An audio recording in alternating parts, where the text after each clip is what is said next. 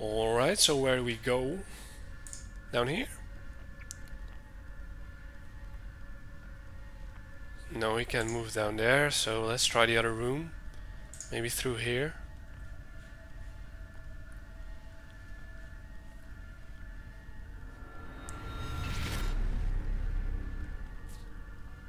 What is happening?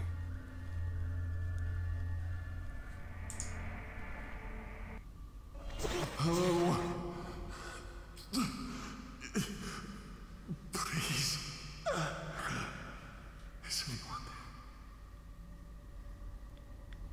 Alright, we're at some kind of reception desk area with a product storage at bay 1 and bay 2. And there's an infirmary. But this door is locked. That is where we came from. And there's another terminal. The terminal lies dormant. It is a readout blank. What was that? Who did that? There's a blood stain. Dried blood trails downward from the countertop. Can you do anything with it? No, there's a chair. The chair sits vacant. The leather split with wear along the seams and rounded edges. Corroded padding protrudes from the tears in the fabric. And there's a holographic projector. The words Holotron projector are embossed in metal on this piece of machinery, but the screen is smashed and it looks beyond repair. Anything else? Powered down robotic arm. A useless robotic arm sits clamped to the desk. And there's a product check-in terminal, which we can click. A blinking readout on the screen reads product storage check-in system. But before we do that, let's check the rest of the room. There's another blood stain, dried blood streaks of floor in a white swath, as if someone had been dragged or slowly crawled away. It's hard to tell whether it came from or went toward the infirmary door. So we can enter the infirmary. There are some screens, a bank of static-filled monitors lines the wall. Their displays all emitting the same dim, distorted image. So I guess that's our only way to go. Now let's touch this screen. See what it does. He has to walk all around it again. And he has a weird suit, by the way. It fits tightly to his body. Guess it's some kind of nano suit. At least the computers work. Alright, so what am I doing here? Product storage. And there's a checklist and there are some notifications. Let's go over the checklist first. Subject Anderson. He was a male, 36 years old, mining transport orbiting Titan. Part of a long-term terraforming operation, one of 17 stasis pods. So Titan is a moon of the planet Neptune, I think. I think it was Neptune, I read it somewhere in the description. The blue planet. Reserved for Project Kitchen Knife. Oh, it's clickable? Or not? No. What about Jackson? He was only 19. Escape pod from down transport between Earth and Mars, one of 4 stasis pods. The 4th casualty was C. Peters. 46 years old, returning luxury transport, all hands lost, one of 12.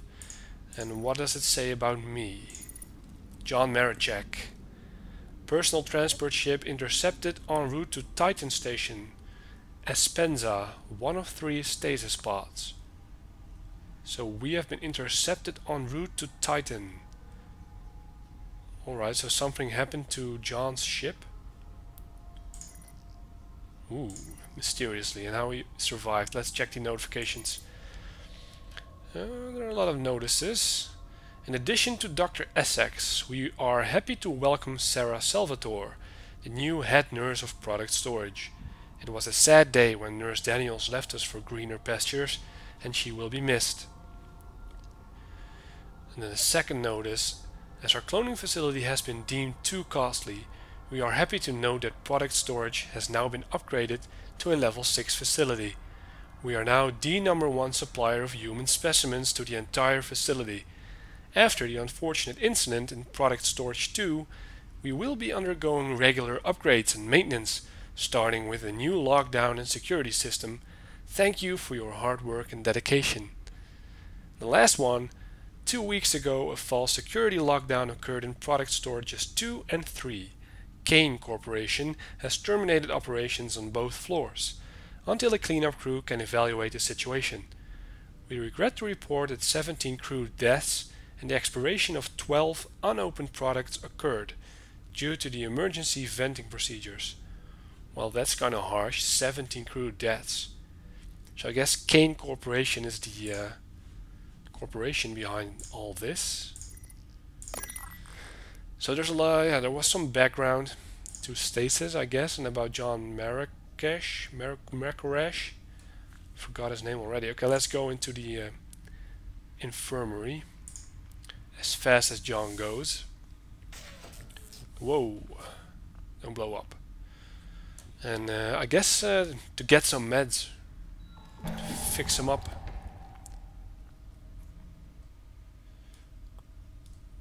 This is just a first room, I take it.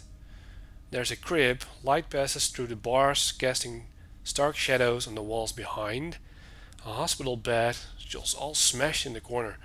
A stripped down hospital bed sits in the corner, its side rails bent outward and the head and foot sections broken as if by tremendous force. By the alien. Some room dividers.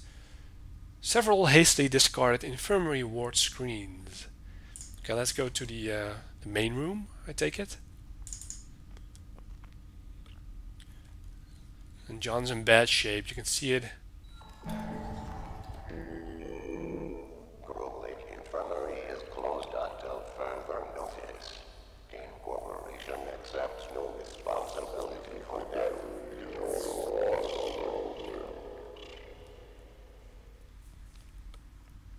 And that was weird. So another dark, kind of scary room. And I have to say, I like the isometric perspective. It plays like some 90s adventure games from the 90s.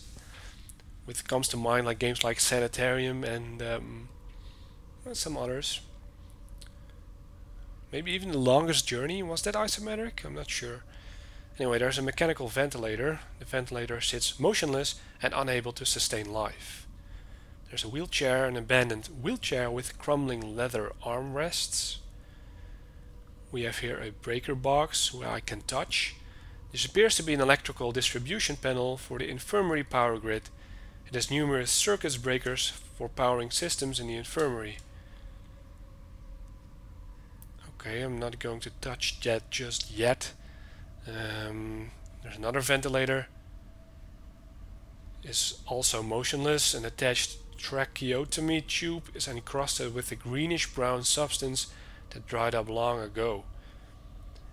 More hospital beds. The darkness congeals into fearsome shapes in the gap between the bed and the wall. The unwrinkled linen smells faintly of antiseptic. What does it smell like? A number of dark stains cover the sheets. That's gross. So there's radioactive diagnostics going around here. There are some waste bins. An organic waste bin. The pungent stench of decomposition wafts from the bin marked organic waste. Do you smell that from here? Really, John? There's also a surgical waste bin. The surgical waste bin appears to be clean and empty. And there's an equipment bin. The peeling label on the side of the empty bin reads "Access surgical equipment only." And there's an empty bin. Well, the bin stands empty. This is the DocMate scanner. This equipment provides a medical diagnosis of a specimen through a non-invasive scanning procedure.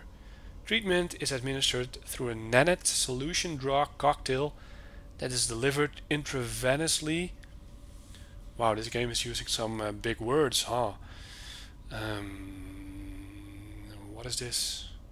Some scary operating chair. And there's the terminal. The computer terminals are covered in a sticky veil of cobwebs and dust, indicating they have not been used in a long time. Okay. And I can't seem to use them. What does this do? Is that my inventory? I guess it is, but I have no items yet, as you can see. So what else? There's a back room with a robotic surgeon arm. The arm for the automated robotic surgeon is retracted. And there's the terminal.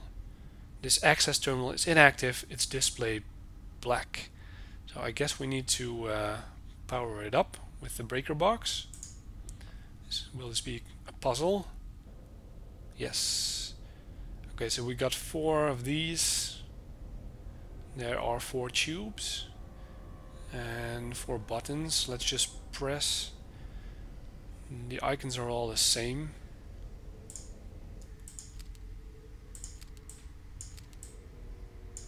Can I drag them? Can't do anything with that.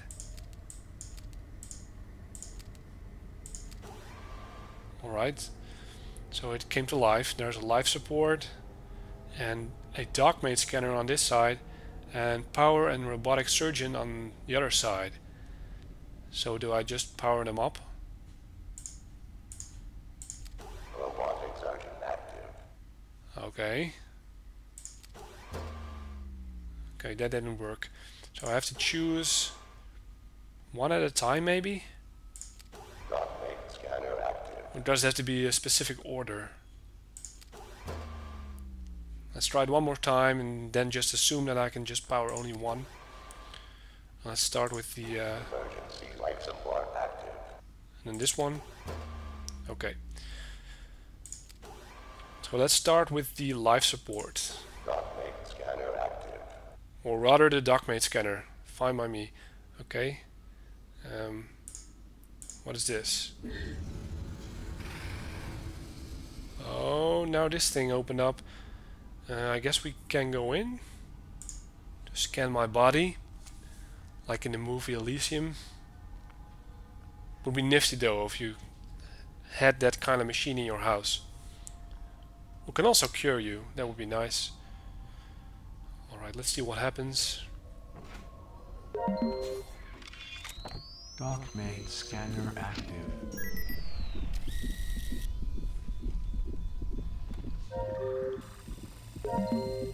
Multiple injuries detected. Emergency medical kit created. Nanite solution, anticoagulant, and morphine combination suggested. Thank you for using Dockmate systems. Have a nice day. Why, thank you.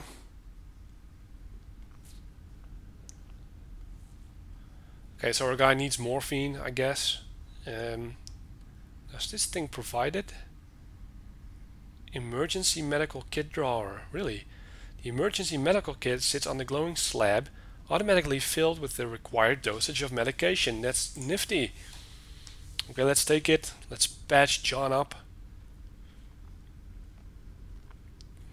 Does it only include morphine or maybe some bandages? Okay, so there are my first items. We have a Dockmate Systems mixture and an empty hypodermic syringe. Do I combine this? And now we have a full hypodermic syringe. And the other item vanished.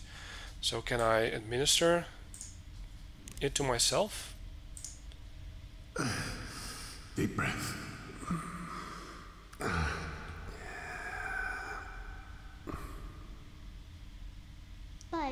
But Dad, Sandy said that if you have bad dreams and you can't wake up that, you'll be stuck in them forever. Well, I'll have a good talk to Sandy's parents. But is it true? Becca, don't worry, you won't have any dreams for the entire trip. But if you do, just squeeze Teddy, and I promise they'll go away. Now legs up, lay down.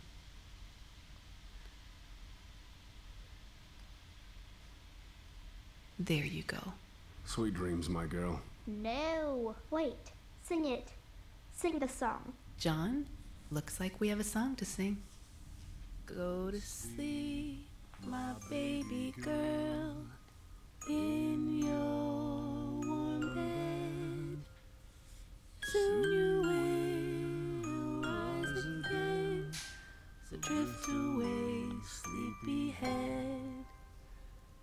Dream of us and you will see, monsters can't harm you or me.